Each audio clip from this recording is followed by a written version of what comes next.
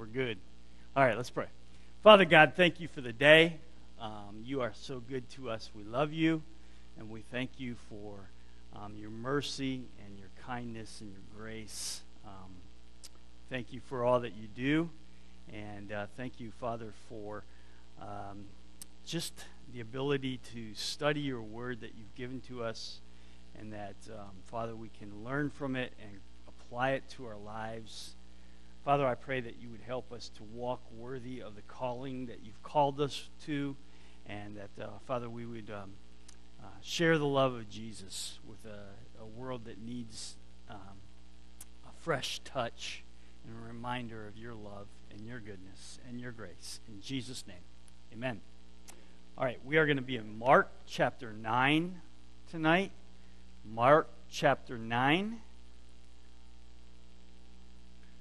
We're studying the book of Mark. Again, there's two parts. The first part is chapter 1 through chapter 10, and that is the servant Jesus giving his life in service, showing us how to live our life in service. And the second part is the servant Jesus giving his life in sacrifice. And so we've considered section 1, the servant's work begun, belittled, blessed, and blasphemed, the servant's words that were exact in purpose and in power, the servant's ways, the attitudes of others toward God's servant, and then last week we finished up the attitude of God's servant towards others. So we're going to begin section 4 tonight, the servant's worth. Actually, we started that last time. The servant's worth, chapter 8, verse 27 through 9:13, and so hopefully we'll get through that tonight. We looked at, first of all, how that was recognized. We'll pick it up with B, how it was revealed. How it was revealed. So in the first section that we looked at, the servant's worth,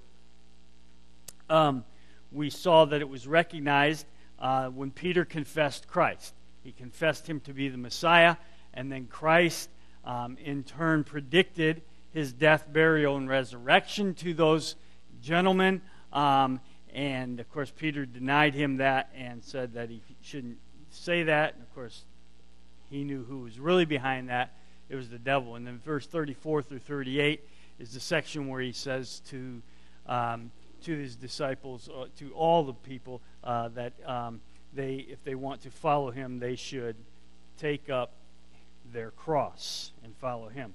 Okay, and that brings us to chapter 9 of Mark, how it was revealed.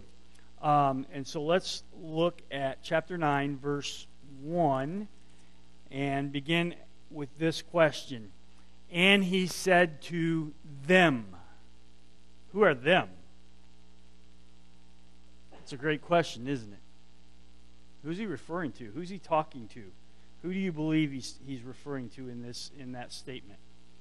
Well, to understand that, you have to read the rest of the section to understand. He said to them, "Assuredly, I say to you that there are some standing here who will not taste death till they see the kingdom of God present with power." So who do you believe that he's talking to?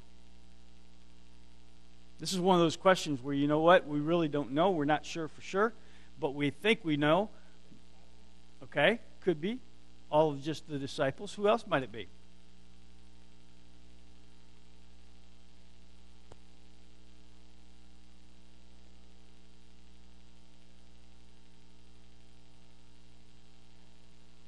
Okay, up in 34, he had called the people to him, right?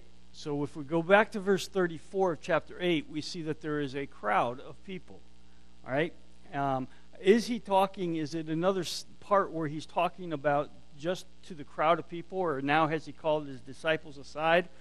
Or is it maybe because he's about to go to the Mount of Transfiguration that he's called Peter, James, and John to himself and said that?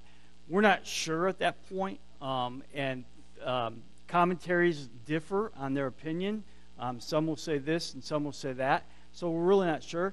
But it appears that he's referring to the crowd of people that are there, that some of them will not be there, some of them will not taste death till they see the kingdom of God present with power. Okay? So the pledge is he's talking to here the kingdom of God. what is the difference between the kingdom of God and the kingdom of heaven?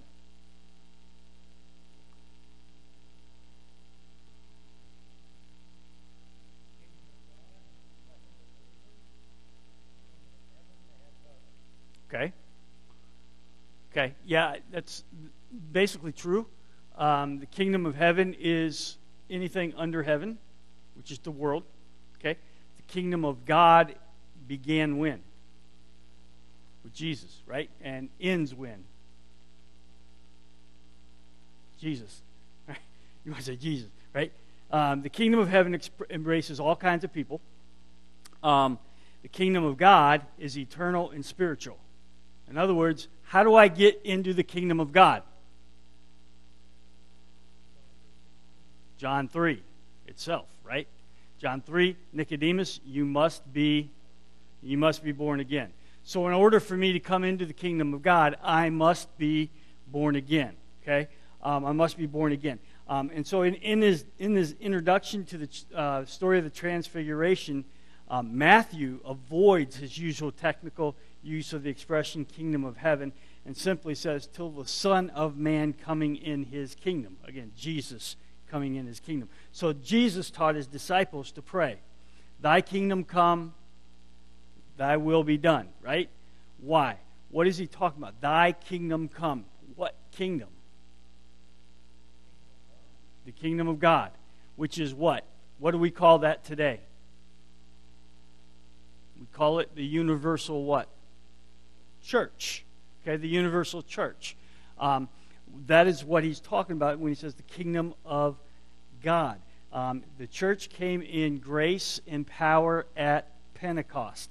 The disciples wanted to know if the Lord was about to set up the millennial kingdom. Was he? No. He was about to issue in a new way, and that way was the church.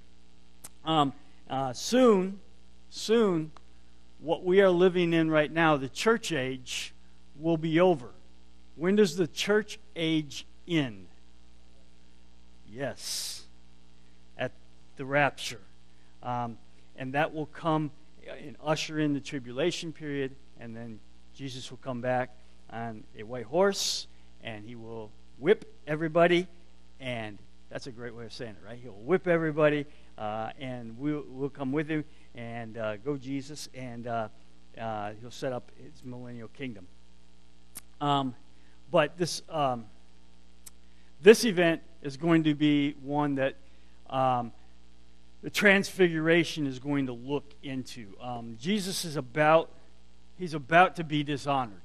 He's about to be betrayed, to be given a mock trial before 3 earthly courts. He's about to be insulted.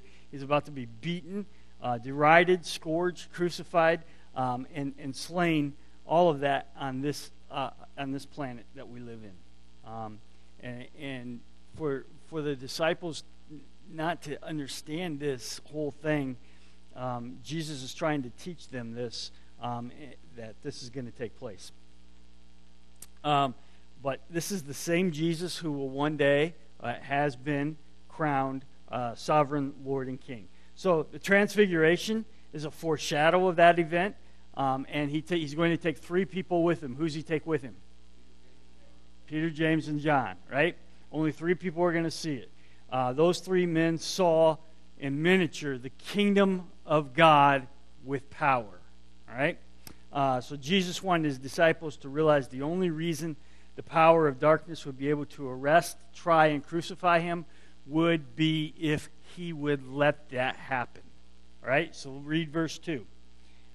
Now after 6 days, Jesus took Peter, James, and John, led them up on a high mountain apart by themselves, and he was transfigured before them. So the place, we're not told here, it said it's just a high mountain. We know from other accounts that takes place on Mount Hermon, which is in the northeast border of Palestine.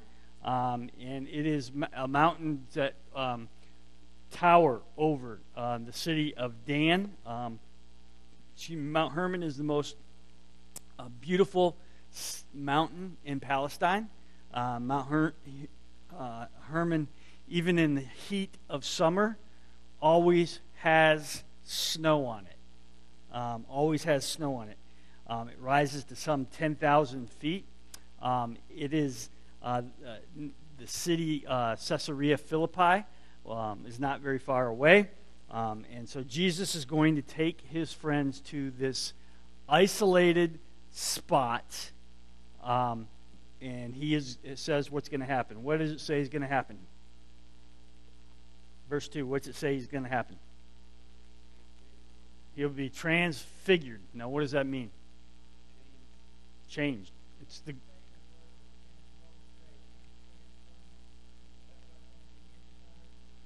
right. It's the Greek word metamorphoi, where we get our word metamorphosis. Okay, it means to change the form of appearance. To change the form of appearance. So the transformation that is to take place in the believers down here is the same way. It's going to involve, and whenever there is a metamorphosis, there are two parts to take place. There is a crisis and there is a process. And that is what should take place in every person who comes to know Jesus Christ life. That there is a crisis and there is a process. They become, and they begin to change their form. They begin to change their appearance. Their outward appearance and their inward appearance is all changed. Notice the plan in verse 3 through 7. And so he's around these mountains, they're white and everything else, and look what happens, verse 3. His clothes became shining, exceedingly white like snow, such as no launderer on earth can whiten them. So suddenly his garments turn what? White, right? What's another thing that we say about whiteness? Purity, okay? Purity. This is something that had never been seen on earth. In Bible times, the process of fully cleaning clothes consisted of taking the garments. This will make you ladies appreciate your laundry machine. Trampling them with your feet or pounding them in tubs of water or upon a rock with a chemical, an alkaline chemical. And then they would add nitra and soap. The whitening process included rubbing the garments with chalk or earth of some kind. The process would have been unpleasant. The process would have caused offensive odors. And then it required space for drying your clothes. For these reasons, the trade was usually carried on outside the city, never in the home. So that'll make you appreciate it. But here we see that Jesus is transfigured immediately. His robes are ablaze with white, and with the snow on the mountains mixed in as well. His robe was even whiter than that. Verse 4 says, and Elijah appeared to them and Moses, and they were talking with Jesus. That's a great thing, right? You got Jesus there, and all of a sudden Elijah and Moses shows up. Where did they come from? Who invited them? How come he didn't tell us they were coming? We've been prepared, right? And notice how Mark, he's again saying this from Peter's perspective. Peter's like, and they were just there. They appeared. They were just suddenly coming. What did Moses represent? The law. What did Elijah represent? Close. Prophets. Okay? Both men in their day were full of might. They were full of miracles, right? Moses died. Who buried him? God. God buried him on Mount Nebo. Moses represents the resurrected saints at the rapture.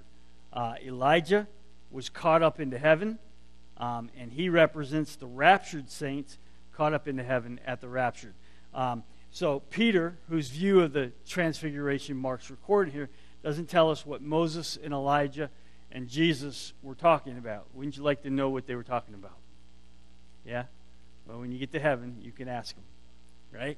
What were you guys talking about? What was Peter doing?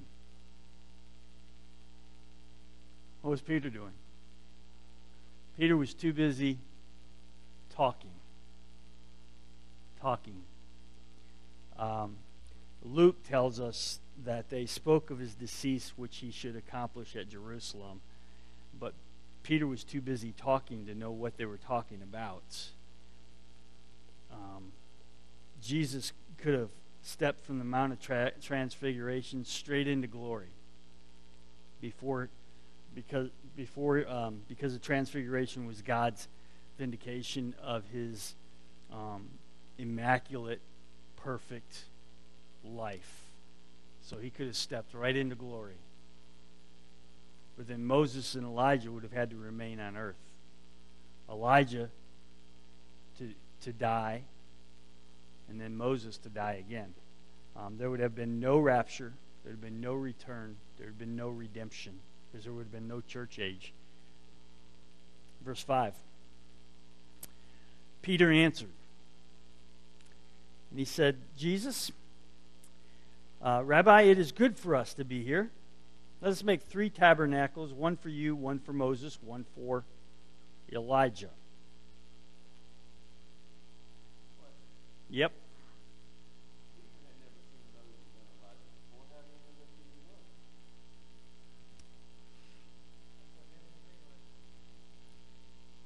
In the yearbook.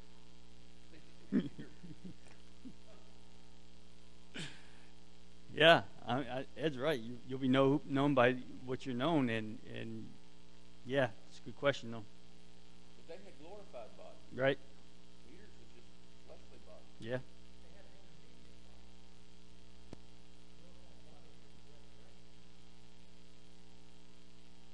True. We still didn't know if that was Moses or Elijah. There hadn't been anything who was. Maybe Jesus introduced him. That's a possibility. If he was a good host, he would have introduced him, right? Moses, I'd like you to meet my friend Peter, James, and John.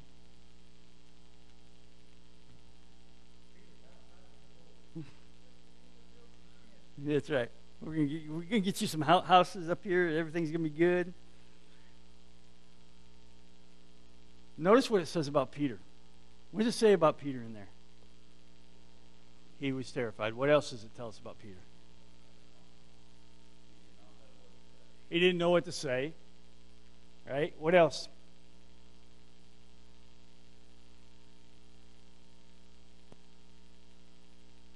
Who's talking to Peter? Say it. Say it. Nobody. Nobody was talking to Peter. Why is Peter giving an answer? This is Moses and Elijah and Jesus. Who's Peter? Right? And what's he do? He answers. He speaks up. How many of us can say, I've spoken when I should have been silent? Yeah. Right? Peter's the same way. And he gives this answer. He's like, nobody was talking to him. So he's listening in on their conversation. How could you not? Right? If you were Peter, James, and John, and all of a sudden you're with Jesus, and 2 guys show up who you don't know who they are, but you start listening in. Wouldn't you? I would. But I would hope that I'd be like James and John and be silent and listen, not like Peter, and speak up and say, hey, Lord, let us build you a tent. And so he blurts this out, and what he said on the Mount was as bad as what he had said a week before when he rebuked Jesus. Now he's guilty of making the same mistake as the unsaved multitudes who equated Jesus with John the Baptist, Elijah, and others. Peter's putting Jesus in the same par with Elijah and Moses. And so he thought that it would be a good idea to stay on the mountain, so let's build you a tent.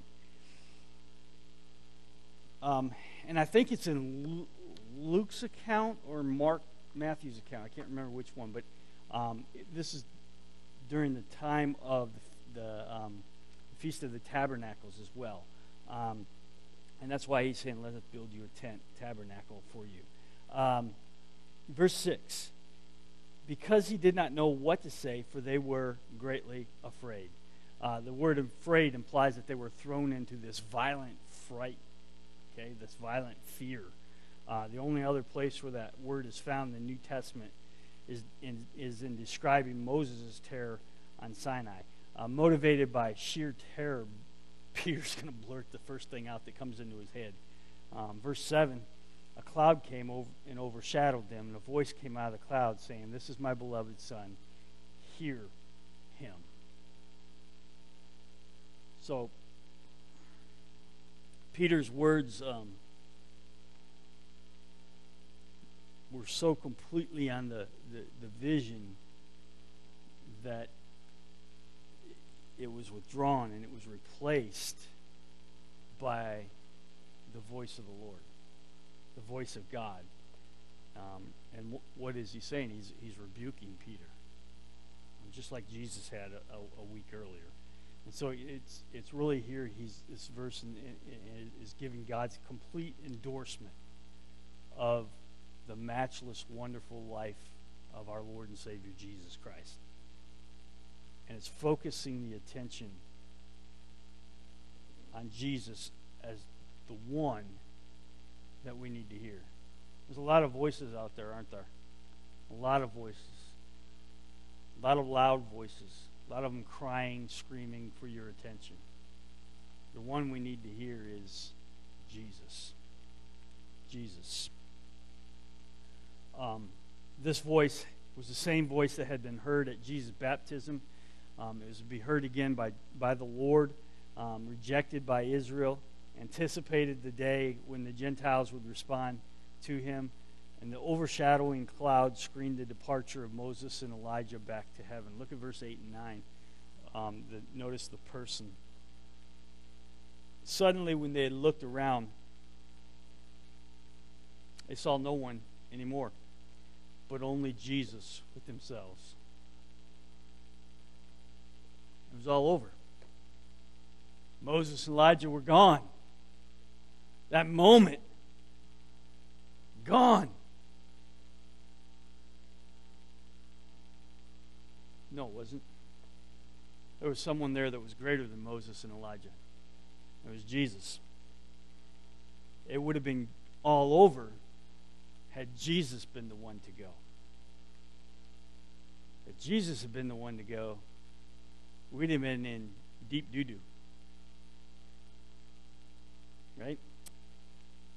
What need was there for Moses when Jesus was the one who fulfilled the law? What need was there for Elijah when Jesus was the one of whom all the prophets spoke? Far better to have Jesus than Moses. Far better to have Jesus than Moses, who was kept out of the promised land for losing his temper. Or Elijah, whose ministry was terminated because he persisted in being depressed. As great as these men were, they were merely men. They were just men. Jesus was more than man. Jesus was the Son of God. And neither Moses nor Elijah could bring in the promised kingdom. In their day, Jesus can, and Jesus did. And Jesus will do it again. In verse 9, we see the end of this, and he says, now as they came down from the mountain, he commanded them that they should tell no one the things they had seen till the Son of Man had risen from the dead. The Mount of Transfiguration was the high point, literally, of Jesus' pilgrimage here on earth.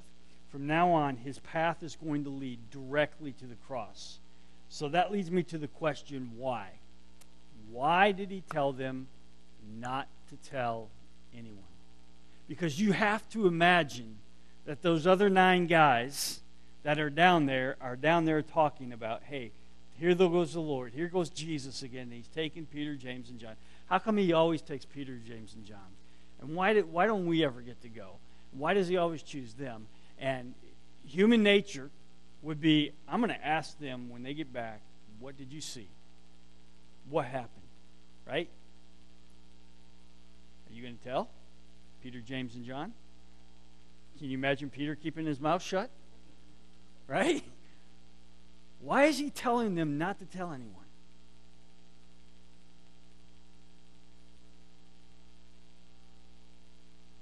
Look at verse 10, the problem. So they kept this word to themselves, questioning what the rising from the dead meant. What had they just seen? The transfiguration. Jesus transfigured immediately before their eyes. Moses and Elijah popped in and popped out right before their eyes. And now he's talking about rising from the dead. What is consuming their thoughts at this point? Rising from the dead. Jesus had begun to warn his disciples that he was going to be killed. Peter had rebuked him, right? He had rebuked him. The additional truth that the Lord was to rise again had not sunk in, nor would it sink in until after what had happened. After it all happened, and even then some of them would only be convinced when they saw Jesus. Mary of Bethany, apart from Mary of Bethany, only the Lord's enemies seem to have taken his teaching of his resurrection seriously. Possibly Peter and the others had heard Moses and Elijah talking with the Lord about not only his death, but also his resurrection. Elijah had once raised a person from the dead, and the truth of the Lord's resurrection was embedded in Moses' writing. So look at verse 11. In verse 11, they're still wondering about what's going on. They're keeping this to themselves, and they asked him, saying, "Why do the scribes say that Elijah must come first?" And that word for asked is in the imperfect tense, which is implying to them that they are asking him continually about this question. Why does it say that Elijah must come first? Why does it say? And they're asking him all the way, over and over and over and over and over again. It's kind of like your child as you're driving. Are we there yet? Are we there yet? Are we there yet? Are there right? So the Old Testament ends with a prophecy. Malachi chapter 4, verses 5 and 6 ends with a prophecy about the coming of Elijah. The disciples might have thought that the sudden appearance of Elijah then meant that Elijah had come. Now we know that you're going to set up your kingdom. You're going to fulfill all that prophecy. Everything's going to be great. What do you mean you're going to die? What do you mean you're going to rise again? Okay? So there's confusion on what's going on. And so they're asking this question. The thing is, they don't understand what the prophecy was really pointing to and who was going to fulfill it. The Bible prophecy, they didn't understand that, and Jesus wasn't going to help them because they weren't prepared to understand that. They weren't prepared to understand biblical prophecy. In Daniel, he tells them to seal it up because the people weren't ready for that information. They weren't ready to understand it. In John, he said, let the people know. In Revelation, he told John, let the people know. Let everybody know what is going to happen. And Jesus seems really reluctant at this time to share the prophetic things that are going to take place. The disciples were in no condition to handle all of the intricacies of prophecy relating to the two comings of Christ. I think if Jesus would have explained at this point to Peter and James and John about the rapture and the church age and everything else, he'd have blown what mind they had left. They just would not have grasped it. And so they needed to have other things happen before they could grasp hold of it. Verse 12 tells us, Jesus answered and said to them, "Indeed, Elijah is coming first and restores all things. And how is it written concerning the Son of Man that he must suffer many things and be treated with contempt?" And so the disciples seem to have asked these questions, not only about the prior appearance of Elijah, which the Lord is now about to answer, and other questions about the suffering of the Messiah as the Son of Man. So they're going to appeal to things already written. Mark does not say to the written sources that they're referring to, but it does record Jesus' answer to the questions. But some of those questions that he's going to answer come from Psalm 22, which tells us about the Messiah who's going to be sacrificed. Psalm 69, Isaiah 53, Zechariah 13. All of those passages would have been familiar to those guys. All of them deal with the suffering of the Messiah on the cross and his trials. Verse 13. But I say to you, Elijah has also come. And they did to him whatever they wished, as it is written of him. Now, these guys knew history. They knew the Israel history. They knew that Elijah had come. They were familiar with that. But Jesus is referring to another Elijah that had come. Who's he referring to? Say it again. John the Baptist. He's referring to John the Baptist. Not literal Elijah, but he came. He came in the spirit and the power of Elijah to do what? What was John's message? Repent. Right? Repent. What was Elijah's message? Repent. The whole time he's talking to the nation. Repent from your sin. Repent, repent, come back. Remember, Elijah was the one that took on the 450 prophets of Baal on Mount Carmel. And it was through that he became popular because he defeated him. But he became depressed after that because he was afraid that Jezebel was going to kill him. So he's going to come. Had the nation accepted Jesus as Messiah, then John's ministry would have made him Elijah by proxy. But the crime of Calvary and the Jews' rejection of the Holy Spirit necessitated an age-long postponement of the promised messianic millennial kingdom. The Jewish nation today of Israel, and the Jews in particular, are still awaiting their Messiah. They're still awaiting their Messiah. And so the stage is being set right now for the second coming of Jesus. After the rapture of the church, Jesus is going to send two witnesses to call the Jewish people back to God before the return of Christ. They, in turn, will have 144,000 converts who will, in turn, take the gospel of the kingdom to all nations.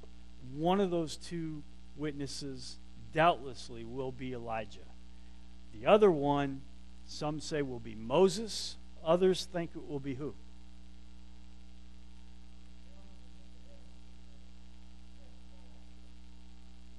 He went for more than a day. What was his name? Enoch. Yeah, Enoch. Yeah. The other one to be raptured. So some believe it'll be Elijah and Moses. Some believe it'll be Enoch. I'll let you decide who you think it's going to be. Section 5, then, verse 14 through 29 takes us to the servant's will. What is the will of the servant? Verse 14 through 16 is the tragic development. Then look at verse 14. He says, and when he came to the disciples, they've all come back down now, and he's coming to his disciples. He saw a great multitude around them, the other 9 guys, and scribes doing what? Arguing with them. What do you gain from arguing? Thank you. Right? This is a dramatic change of scenery and circumstances. A short while before, Jesus is up on the mountain. He's on the mountain. He's on its climax. There's this great change. And now he comes back down, and what does he see? What does he find? Men arguing.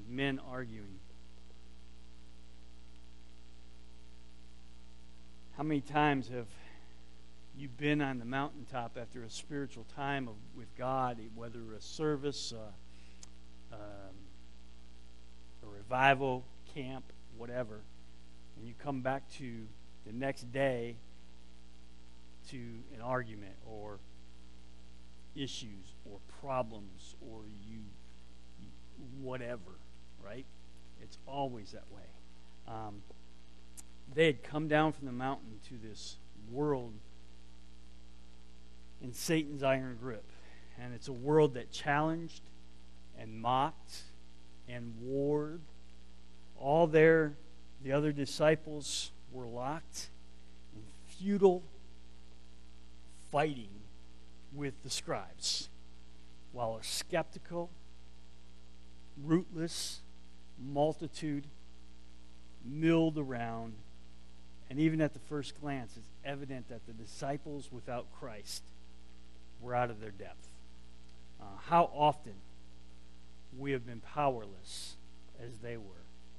How often have we tried to do something in our own power, only to find that we are powerless and incapable of handling it.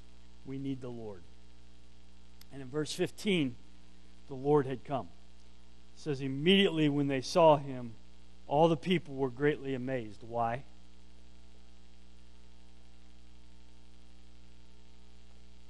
Why were they amazed? Okay. Because he had changed. Yeah. There's this white. Whoa. He'd gone up and he was Jesus. He came back and he's all white, and there's a change there. He's come back and all is well. Right? In verse 15. They're greatly amazed. So they run to him and they greet him. Right? That whole idea, they were greatly amazed. They were awed. That word used means they were greatly astonished. And only Mark is the one that uses that word. It occurs here and in two other places. It occurs in Gethsemane in chapter 14 and at the empty tomb in chapter 16. Something of the awesome glory of his transfiguration must have still lingered about the person of the Lord Jesus. Look at verse 16. And he asked the scribes, what are you discussing with them? What are you discussing with them? Verse 17.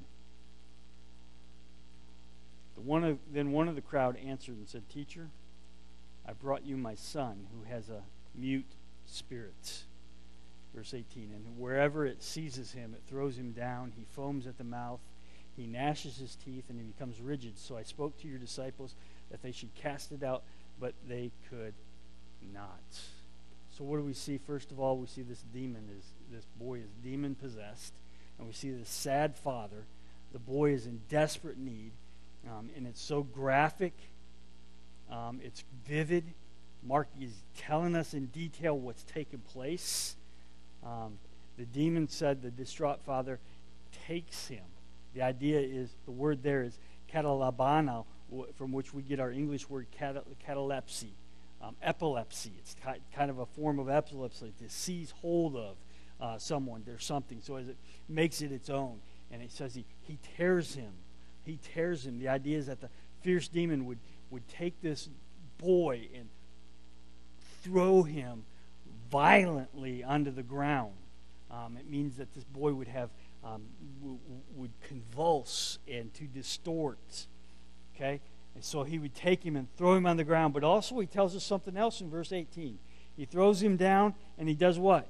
He foams at the mouth like a mad dog. He gnashes with his teeth. And that word gnashes is the word trizo, and it suggests a shrill cry comes out of him. As a result of these hideous contortions and suffering, the boy is just wasting away. He's wasting away. And to waste away means he's withering like the grass when it's not raining. The boy is unable to speak, unable to say a word to his parents, unable to express his sufferings. And the boy's father had thought, if I can get him to Jesus, if I can just get him to Jesus. So when he went to find Jesus, he was unable to find him because Jesus was up on the mountaintop. So he asked his disciples. And he brought them to his disciples only to find out that they might just as well have stayed home. Look at the sobering failure in verse 19. He answered him and said, O faithless generation, how long shall I be with you? How long shall I bear with you? Bring him to me. Jesus had given his disciples recently authority over unclean spirits. But this one was different. So he says, bring him to me. How do you think the Father felt about that? Think that would have been, good? Yeah, I think so.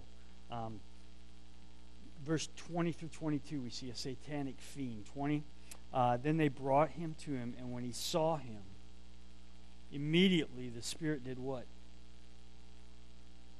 He convulsed the boy, right?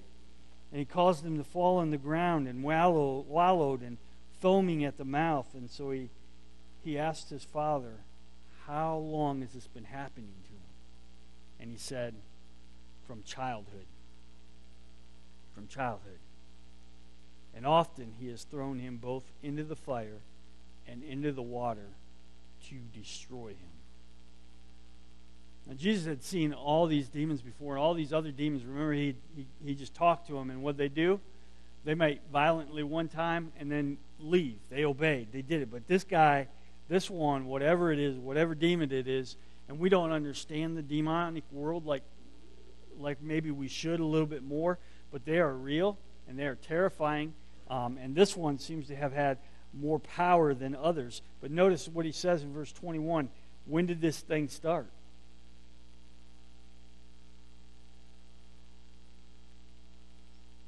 From when? From his childhood, right? Yeah, from when he was a little boy, a little tiny fella, it started. And so Jesus is going to have compassion on this little fella. And the demon, not content with inflicting this child with dumbness and tearing him with convulsions, tried more than once to do what? To what? To kill him, right? Throw him in fire, drown him. I mean, let's get rid of this child, right? And so would you say this demon is an evil spirit? I would think, yeah, I think he's probably one of the worst. Verse 22, at the end, he says, but if you can do anything, have compassion on us and help us. Does he have faith? Yeah, he does. He's got some skepticism because he had just taken them to Jesus' disciples, and they hadn't been able to do anything. But he said, if you can, and I think sometimes our faith is shaken to the core, and we say to God, God, if you can do anything to help me, please, Jesus, if you can do it, help me. And Jesus can do it.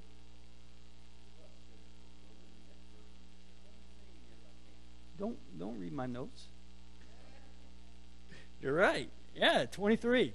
Jesus said, if you can believe, what? All things are possible. That's right. All things are possible to him who believes. Right? If. Right? So what's Jesus doing? He's throwing that word back at him, if you can believe. Could Jesus handle it? Yeah. If Jesus can create this world and all the universe and the galaxies, the billion stars, he can handle a wild demon. Verse 24. Immediately the father of the child cried out and said with tears, Lord, I believe. Help my unbelief. You ever cried that? Yeah, that word help literally means he's running, he's crying to him. The father confessed he needed help. And there's many times in our life we need help too. We need help too. This boy was just a little boy, little more than an infant. Man, just leave the children alone, right? Just leave the children alone. What does Jesus say about children? Suffer them to come unto me, right? Right. Man, Jesus loves the little children. All the children of the world. Red and yellow. They're all precious, right? I heard, I was listening to the convention this week. I think it was yesterday, the speaker, I think it was J.D. Greear. Was it J.D.? I don't remember. Whoever it was speaking said, talking about the critical race theory, he said, with God, there's only one race. It's the human race. And he died for all of them. This spirit, this demon is evil, and he terrorizes children. Shame on any person who terrorizes children. Shame on them.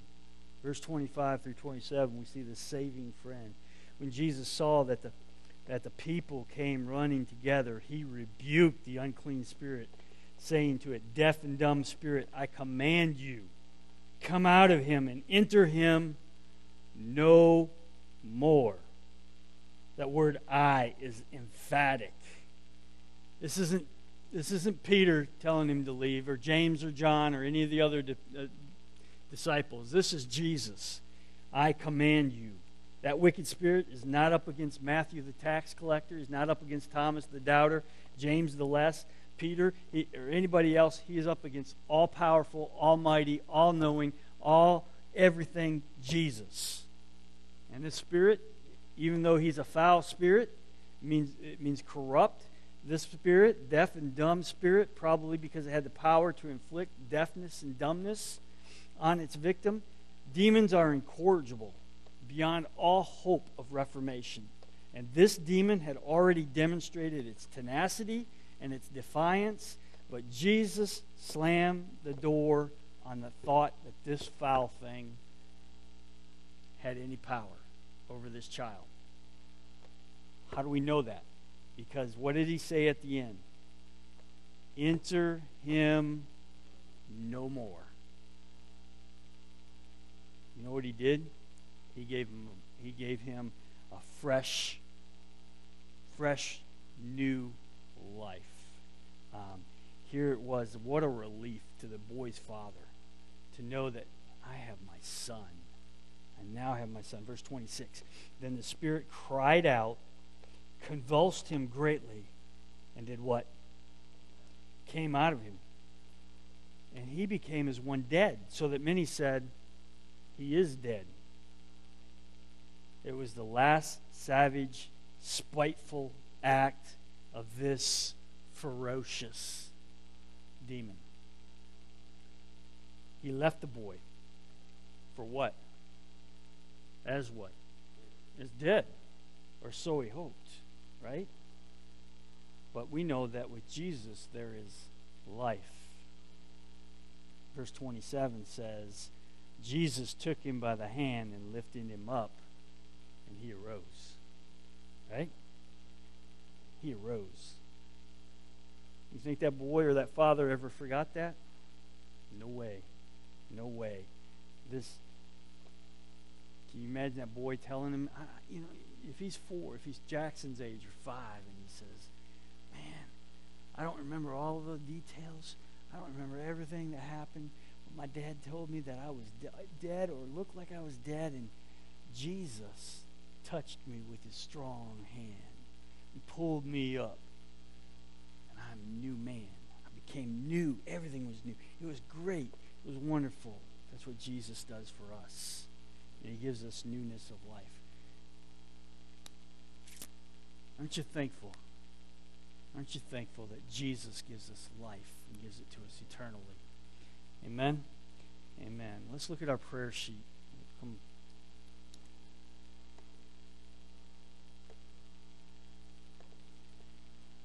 Okay, we've added Bethany on there. Bethany Davis on there. So please keep praying for her and continue to pray for Cotton. She recovers.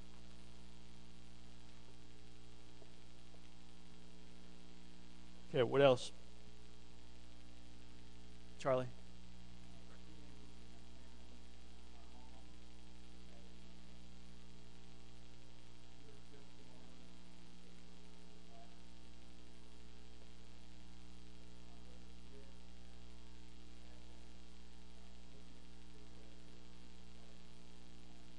Okay. Both those tomorrow? Okay.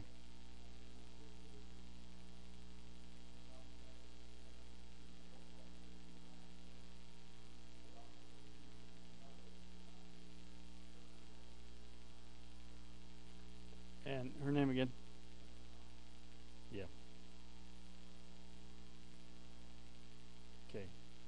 his mother Joyce, Rick Smith, his brother, and Sandra Thompson, his sister, who has a broken leg and having issues with that.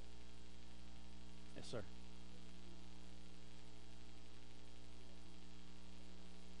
Do what? UTAHONA.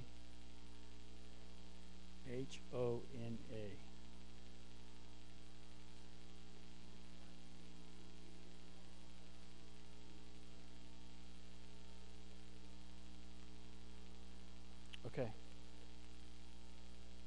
We'll be. Yes.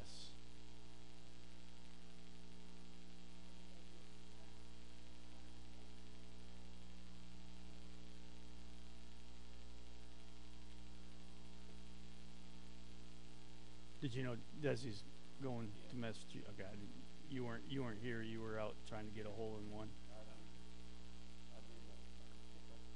All right. I'm glad. Okay. Anything else? How did he do? Okay.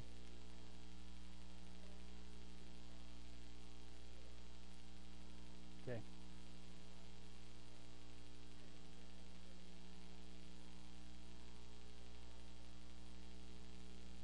Good. You know, my sisters would probably say the same thing about me, but that's not true.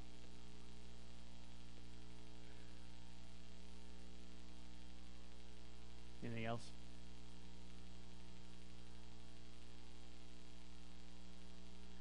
Okay, let's go ahead and pray silently, and I'll close in a few moments.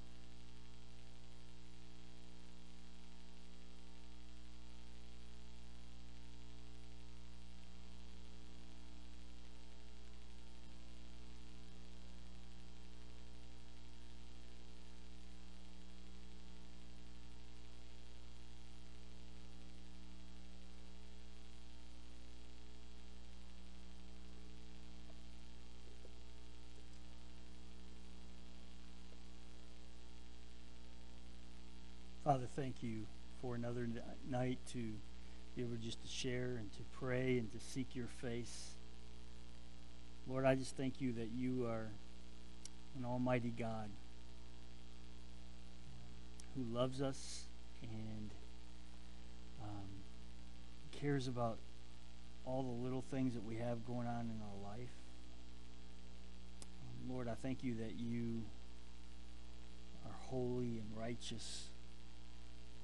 Father, I pray that you would forgive us of the areas that we have sinned against you and failed. Father, I pray that you would forgive us of the areas that we have sinned against you or sinned and didn't know about it, Lord. We just ask your forgiveness.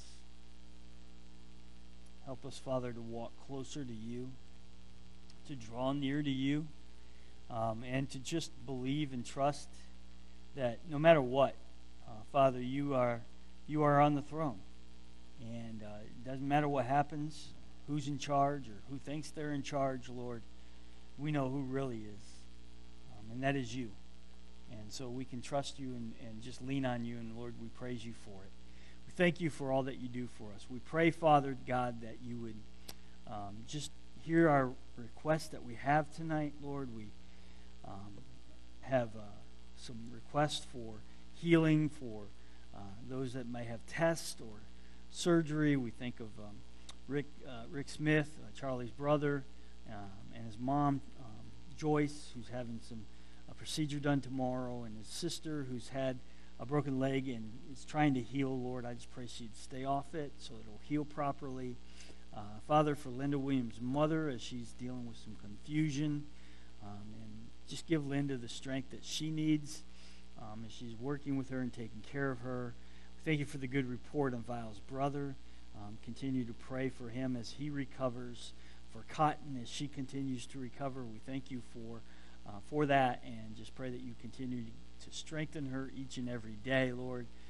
We pray, Father, for Desi as she travels this weekend, that you give her traveling mercies, and then, Lord, that you would just use her mightily at this camp for your glory.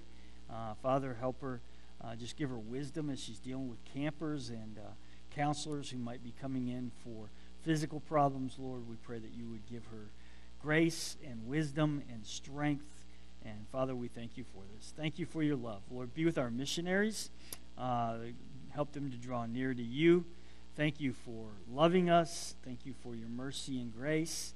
And just thank you for our church, Lord, as we prepare for this weekend with April's Closet. I just pray, Lord, that you would help us to be witnesses and, Lord, to share the good news of Jesus with people. Lord, thank you for that. Thank you for your love.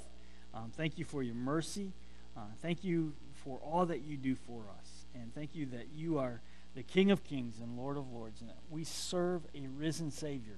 And we know that he's in our hearts and he's in our lives, and that, Father, through your word, we can change not only our hearts, but change the hearts of others, because your word is powerful and great. And may the Holy Spirit work in people's hearts as we tell them about you, and we thank you for it. In Jesus' name. And all God's people said, amen. All right, just a reminder, Sunday night, of course, is church, but we have the clothing drive this weekend, April's Closet, Thursday. She starts setting up Thursday afternoon, I think, and then Friday all day, and then Saturday morning starts at 8. Is that correct? Yes, starts at 8. So I encourage you to take part in that. I think that's about it. Men's Bible study Monday. If you don't have the study, it's out there. It's on 1 Thessalonians chapter 1. Good time to get in. Don't be late. We are not. Well, we are working this weekend at the clothing drive. No. We're waiting for the ladies to do their part. The men already did their part. We're just waiting for the ladies to put the metal on the roof, and we'll be good. The concrete, yeah. The easy stuff, yeah. Shoo! All right, God bless y'all. Have a great week.